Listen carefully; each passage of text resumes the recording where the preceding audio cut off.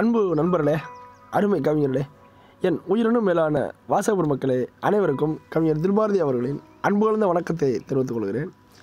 இது கவியரசர் கண்ணதாசன் அவர்கள் எழுதிய ஒரு அருமையான கவிதையை பற்றி இப்போ நம்ம பார்க்க போகிறோம். கவிதையை பார்க்குறதுக்கு முன்னாடி கண்ணதாசன் ஐயா அவர்கள் சொன்ன ஒரு அருமையான கருத்தை நம்ம பார்ப்போம். இளம் வயதிலிருந்து மரண காலம் வரையிலே ஒருவன் நடந்து கொண்டே இருந்தால் பெரும்பாலான நோய்கள் போய்விடும். தினசரி கால் வலிக்க மலையேற வேண்டும் என்றுதான் இந்துக்கள் கோயில்களை மலை மீது கட்டினார்கள். உடம்பு வேர்க்க மலை மீது ஏறி 101 பிரகாரம் சுற்றி அதன் பிறகு குளிர்ந்திருக்கும் தண்ணீர் குளத்தில் குளித்தால் அது போன்ற சுகமும் ஆரோக்கியமும் வேறு எதுவும் இல்லை. பாகற்காய், நாவற்பழம் போன்றவற்றை சின்ன வயதிலிருந்தே விரும்பி சாப்பிட்டு வந்தால் தந்தைக்கு சக்கரை வியாதி இருந்தாலும் மகனுக்கு வராது அப்படிங்கிறாரு. உண்மையிலே ஒரு அருமையான கருத்து தான் அது. இப்போ நம்ம அந்த கவிதைக்குள்ளே போவோம். பிறப்பின் வருவது யாதனை கேட்டேன், பிறப்பின் வருவது யாதனை கேட்டேன், பிறந்து பாரன இறைவன் பணித்தான். படிப்பன சொல்வது யாதனை கேட்டேன், படித்து பாரன இறைவன் பணித்தான். அறிவென சொல்வது யாதனை கேட்டேன், அறிந்து பாரன இறைவன் பணித்தான்.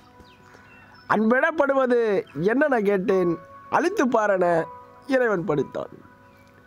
பாசம் என்பது யாதனை கேட்டேன், பகிர்ந்து பாரன இறைவன் பணித்தான். மனையால் சுகமெனில் யாதனை கேட்டேன், மணந்து பாரன இறைவன் பணித்தான். பிள்ளை என்பது யாதனை கேட்டேன், பெற்று பாரன இறைவன் பணித்தான். முதுமை என்பது யாதனை கேட்டேன், முதிர்ந்து பாரன இறைவன் பணித்தான். வறுமை என்பது என்னென்ன கேட்டேன், வாடிப்பாரன இறைவன் பணித்தான். இறப்பின் பின்னது ஏதென கேட்டேன், இறந்து பாரன இறைவன் பணித்தான். அனுபவித்ததான் அறிவது வாழ்க்கை எனில் ஆண்டவனே நீ ஏன் என கேட்டேன்.